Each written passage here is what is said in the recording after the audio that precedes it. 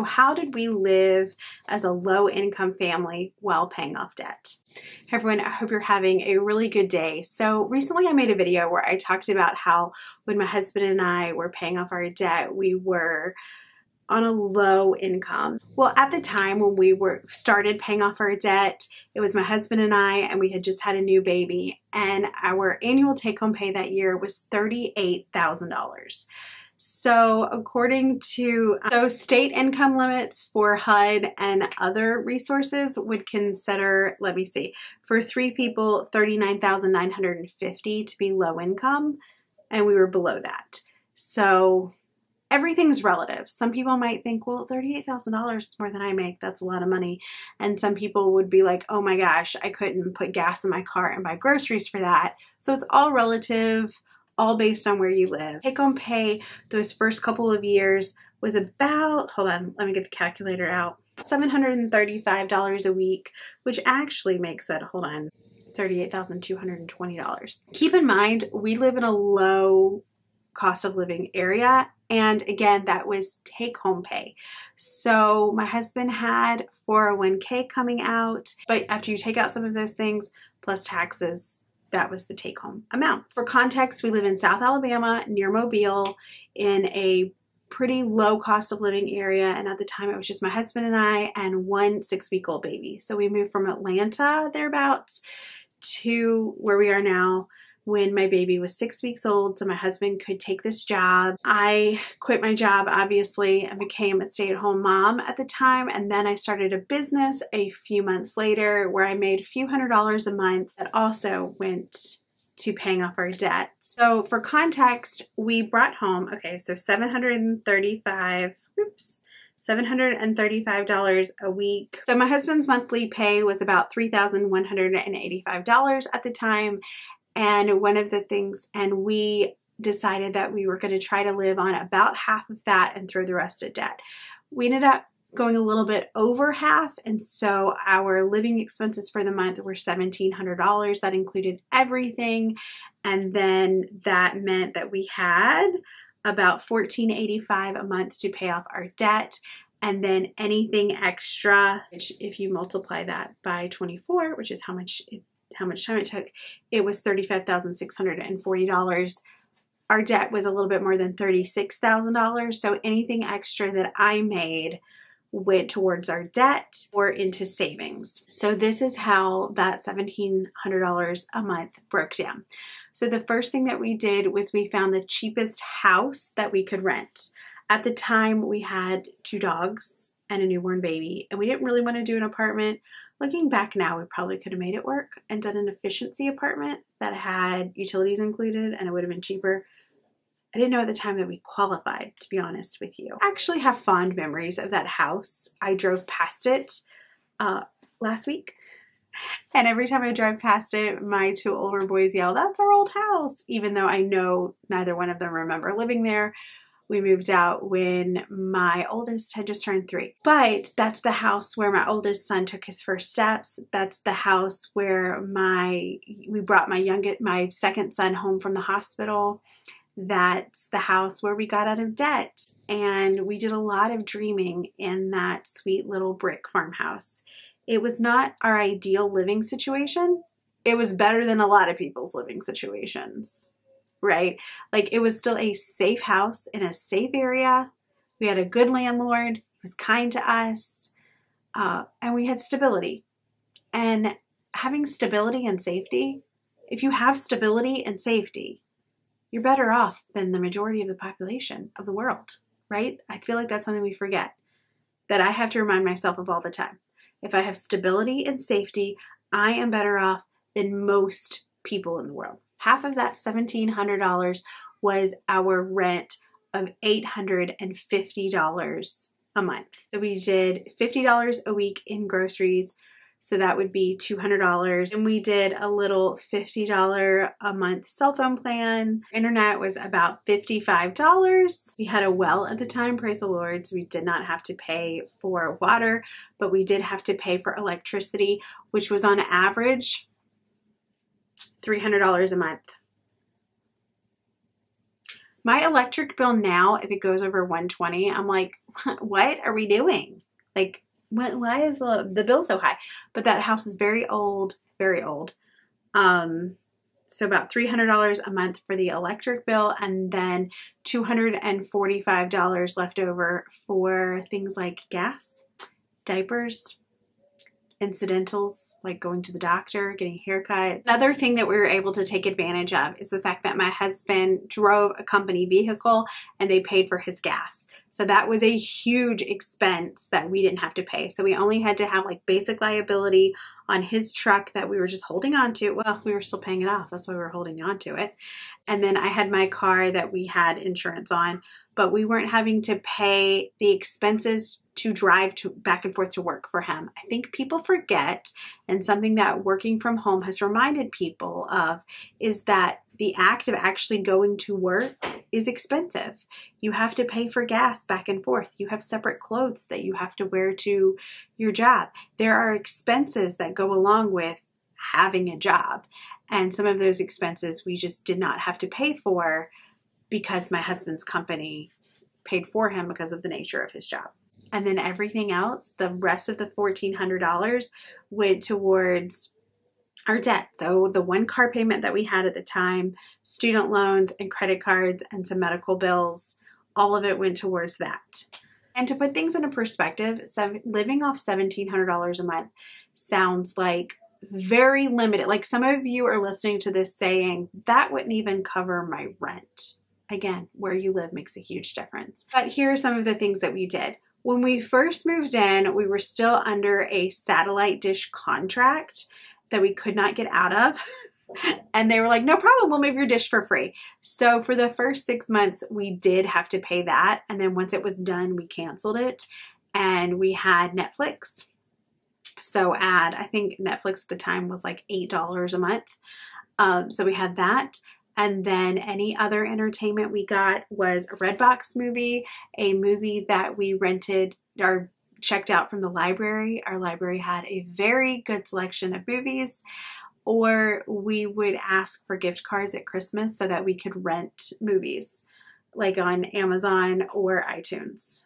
Do people still rent movies on iTunes? I just remember when Rouse was a baby, somebody giving us a $50 iTunes gift card for Christmas, and that's what we used it for, was to rent movies. I cooked from home all of the time. My husband took his own lunch all of the time. We cooked very simple meals based on what was on sale. I would walk to the farmer's market that's in the middle of our old town, and I would pick stuff up there. And I could also walk to the library, baby in the stroller, and when he got a little bit older, I would pull him in a little wagon through town. I remember splurging once to go get a haircut, and that feeling like, oh, I got a haircut, like a big freaking deal.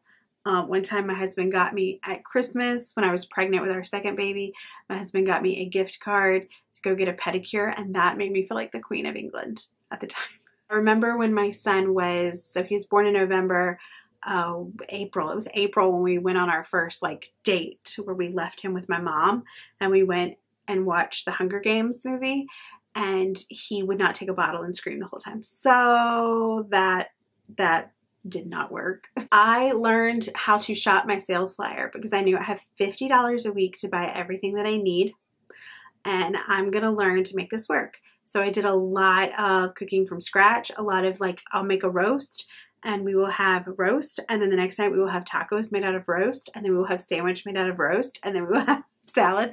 I remember one time we got a Boston butt and cooked it, and by the end of the week my husband was like, I can't look at it anymore. Please stop. I learned to make pizza crust. I learned how to make Olive Garden breadsticks.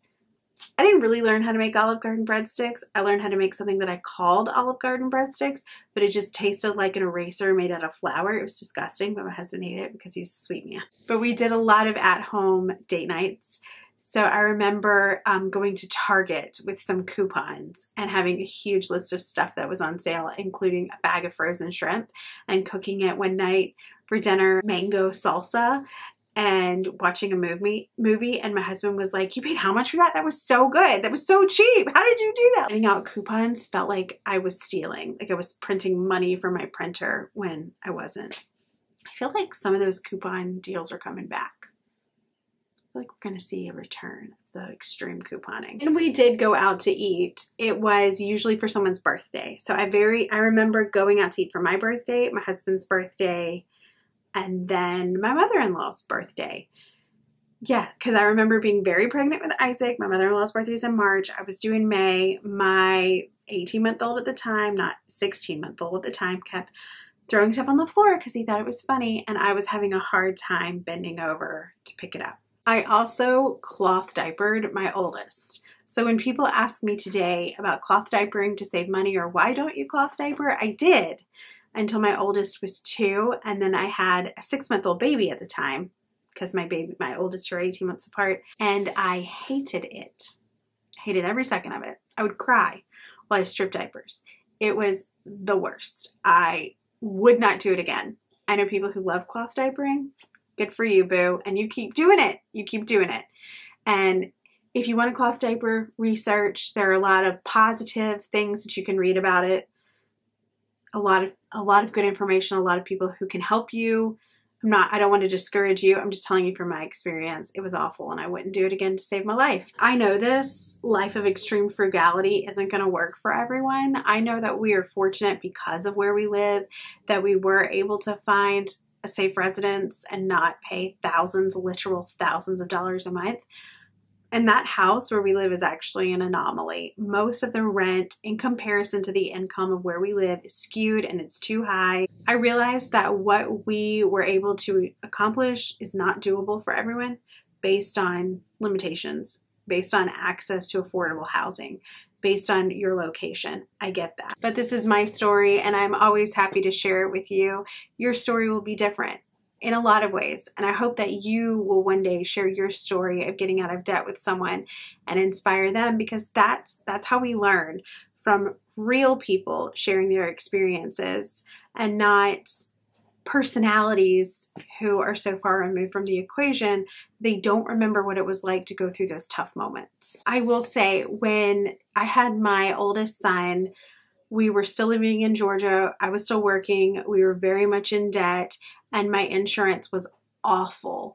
And my hospital bill ended up being $11,000. I knew it was going to be high. I saved up my entire pregnancy for it.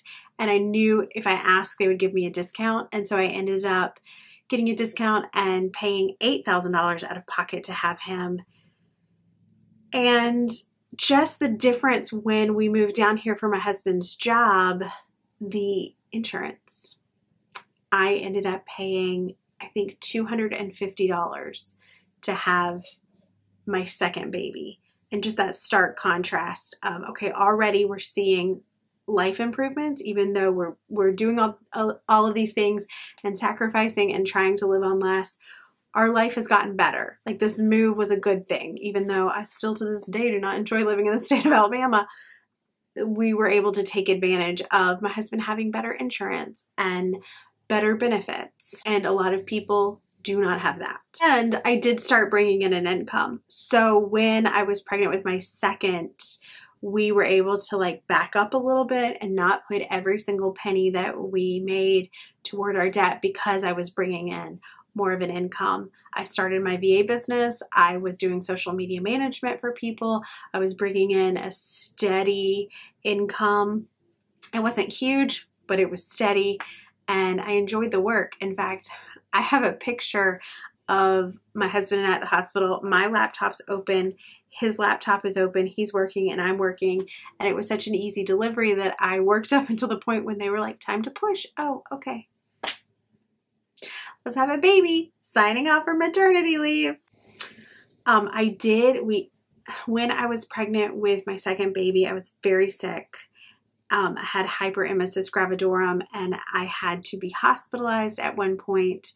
And because I was so sick, I started to go into preterm labor. And I remember being afraid of how much the hospital bill was and then getting one. And it wasn't that much. It was a lot, but it wasn't the $11,000 that I was afraid it was going to be. It was like $250, and having this money that I could just dip into that little emergency fund that we had and pay it and just that already feeling a sense of relief. We started off with $1,000 emergency fund, realized we weren't comfortable with that, and then worked our way up to 2 months expenses. Emergency fund sizes are personal. I also remember at the time I was really into swag bucks. Is that still around? Swag still around? I think it's still around. I think I may have some swag bucks I need to use. But what you would do is I would use it as a search engine.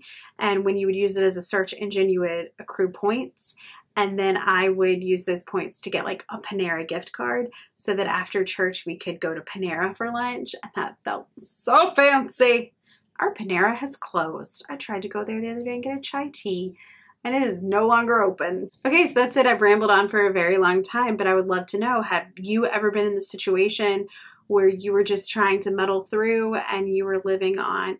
Okay, so that's it. I would love to know your thoughts. Or are you in a similar situation, or have you been either by necessity or living this way so that you could pay off debt? Leave me a comment below. Thank you for being here, and I'll see you soon.